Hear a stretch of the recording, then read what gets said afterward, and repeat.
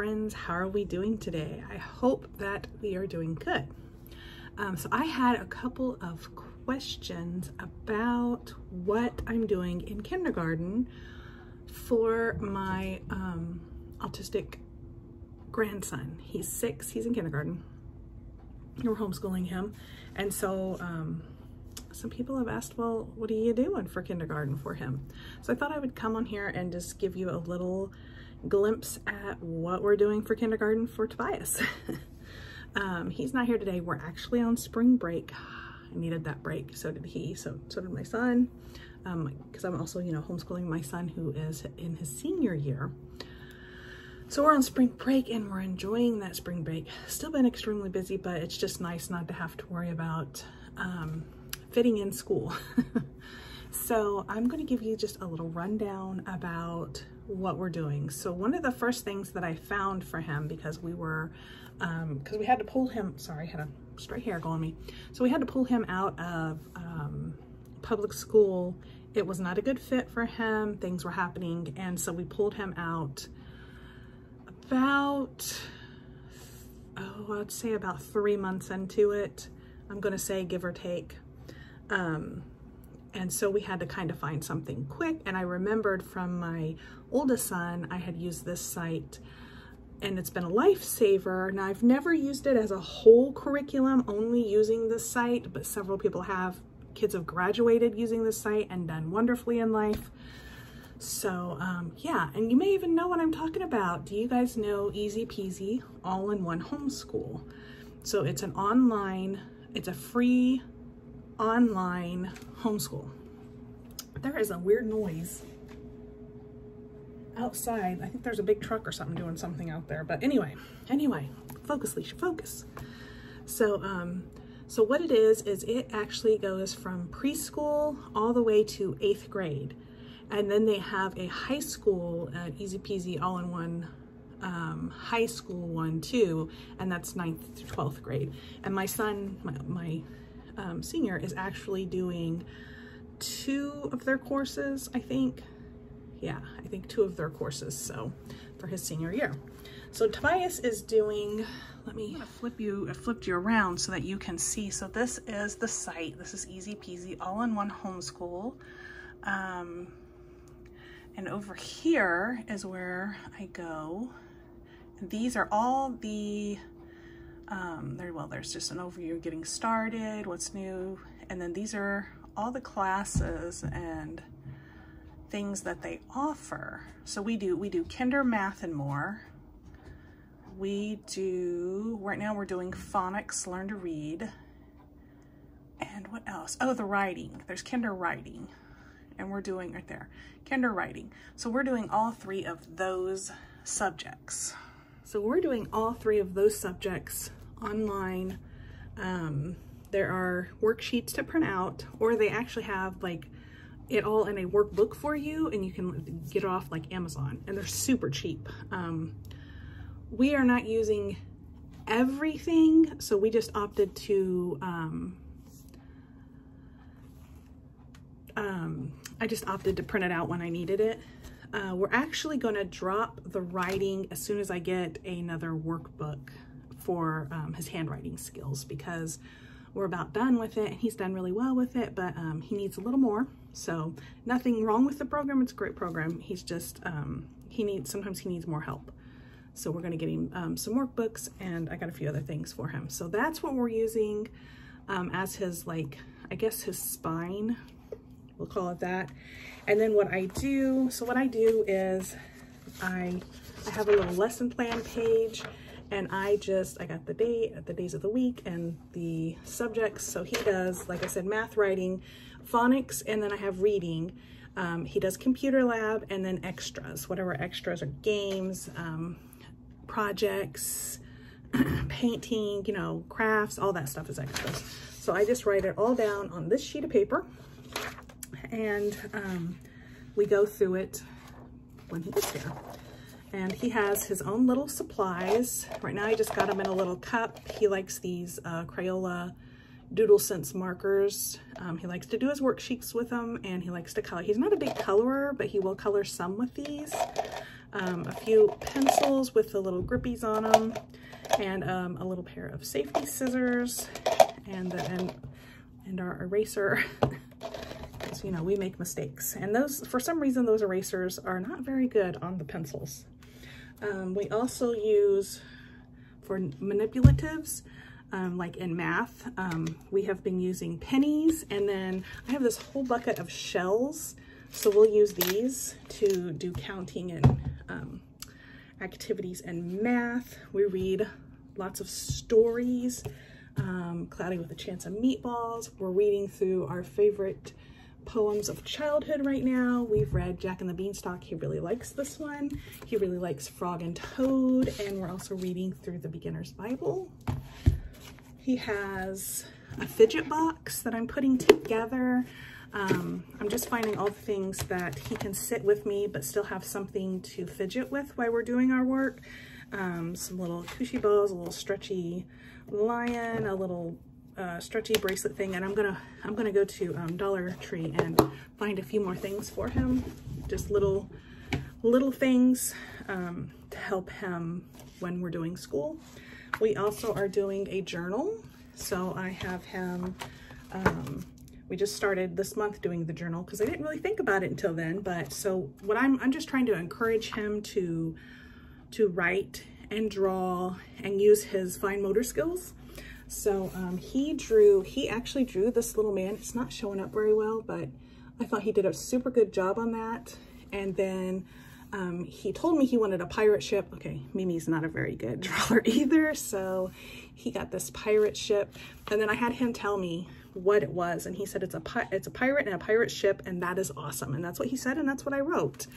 So we're just doing, every once in a while, once a week, we do a passage in our journal. And then from Amazon, I got this math readiness book, and I think honestly, you could go to Dollar Tree and get their books. They're just as good. This is a great book. He's going through it pretty fast, and he's doing great in it. We also have the big preschool book. Yes, he's in kindergarten. We actually had this for him last year. He did about half of it before the school year ended, because, you know, we do other things too. And so I just saved it, and he's been doing the other half this year. Don't let something like that says preschool on it, you know, discourage you, because for him, it has things like this, cross out the picture that does not belong in each group. So we can talk about, you know, okay, these are balls and that's a trash can. So the trash can's different because it doesn't belong. It's not a ball. You know, stuff like that, just things like that we can do. We've used it for quite a bit, so we're finishing up that. And like I said, I'm gonna go to Dollar Tree and get a few more little workbooks for him, because he really does like working in them. I think he feels accomplished when he gets a page done. He loves to go show it to mom and dad. And so I do school with him Monday, Tuesday, and Wednesday, and my daughter-in-law does school with him on Thursdays and Fridays. So I have my Monday, Tuesday, Wednesday folders, and then what I have her do is just go over the things that we've been doing all week to kind of concrete it in there.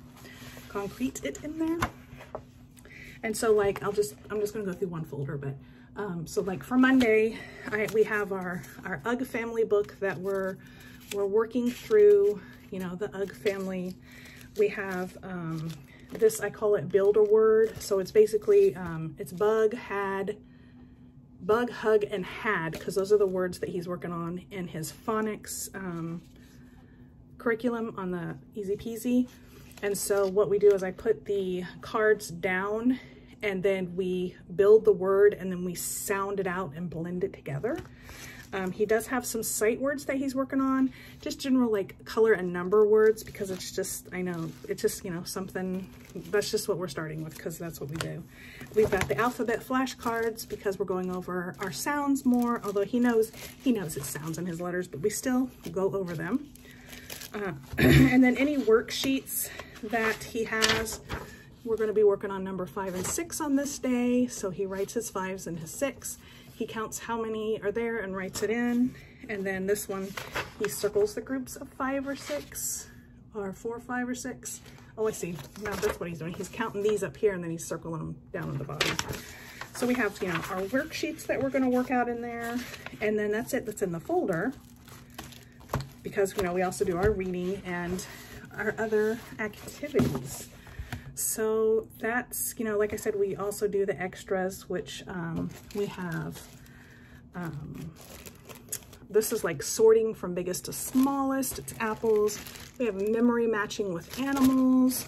We have shapes and colored dominoes. We have games downstairs like Connect 4 and actual dominoes, and just, you know, a bunch of different games you can use for different things. We have Scrabble, so we can spell out some things. I also have, oh, did I show you the, I also have, I went ahead and bought this at the Dollar Tree, and we've used it, I think once so far, but I'm just trying to get him to write his letters in the correct formation and then keep it in between the lines.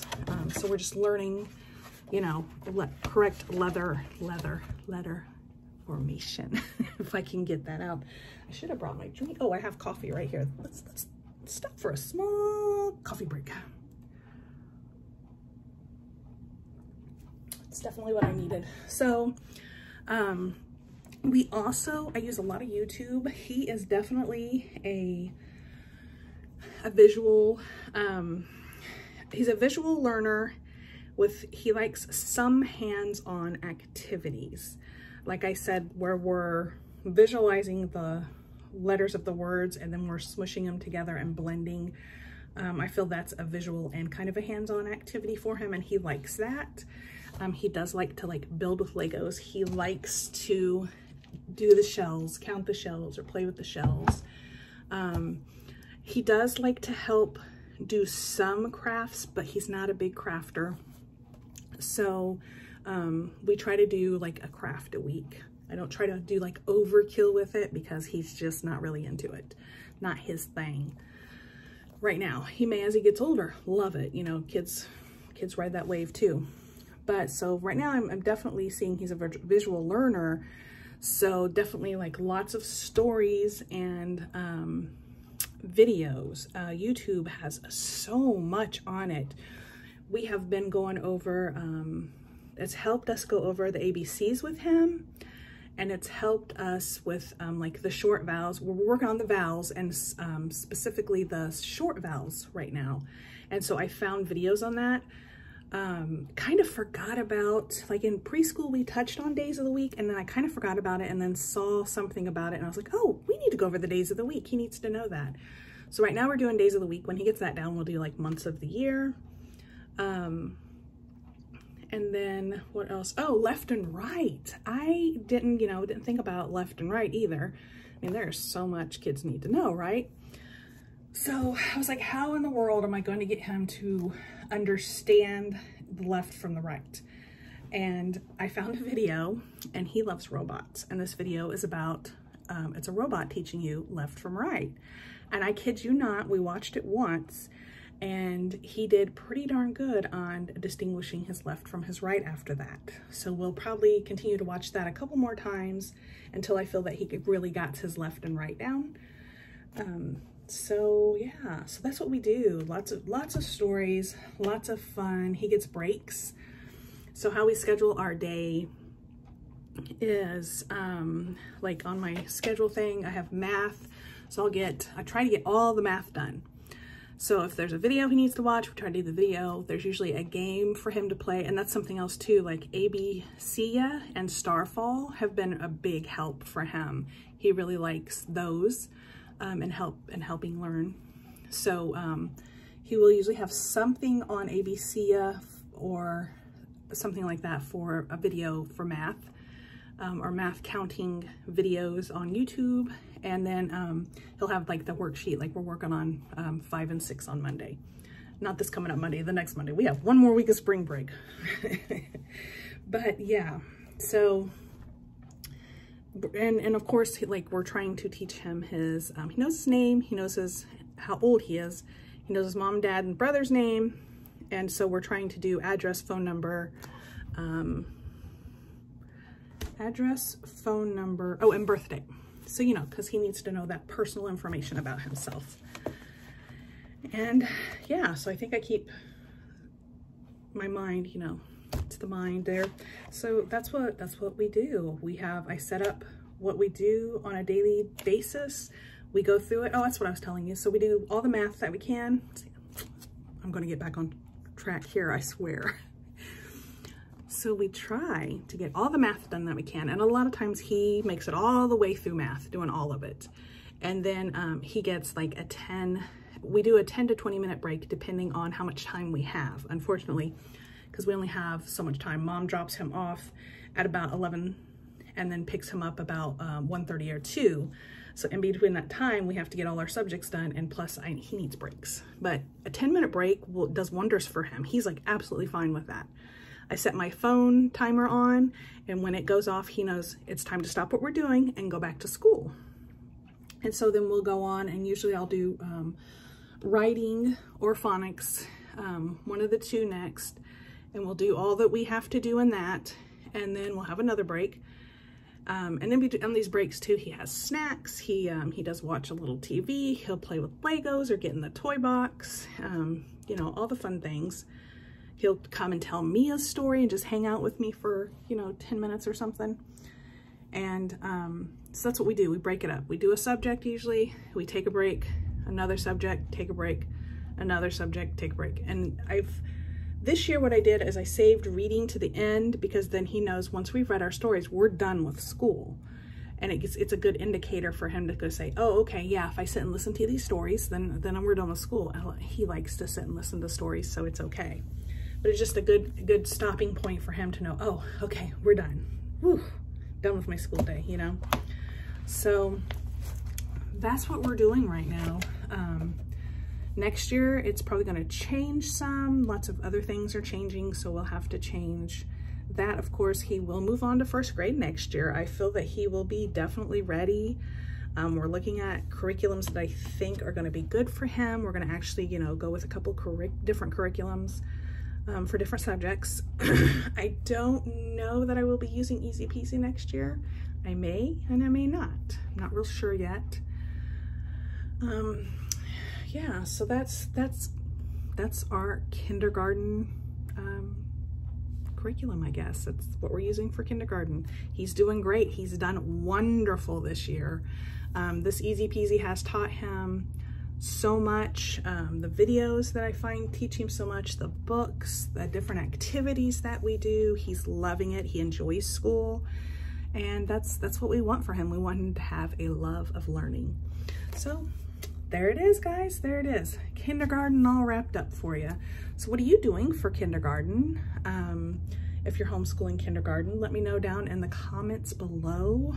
Also, let me know if you have like a special needs child and you have like some kind of wonderful suggestions for me. I am all for that, especially if you have, you know, like autistic children, because my grandson's autistic.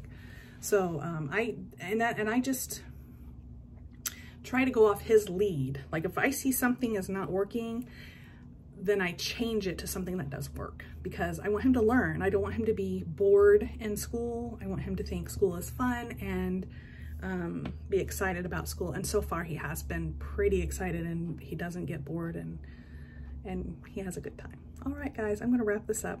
I thank you for following along. Don't forget to give me a thumbs up, leave those comments down below, and subscribe so you don't miss another amazing episode. All right, my amazing friends, I'll see you next time. Bye.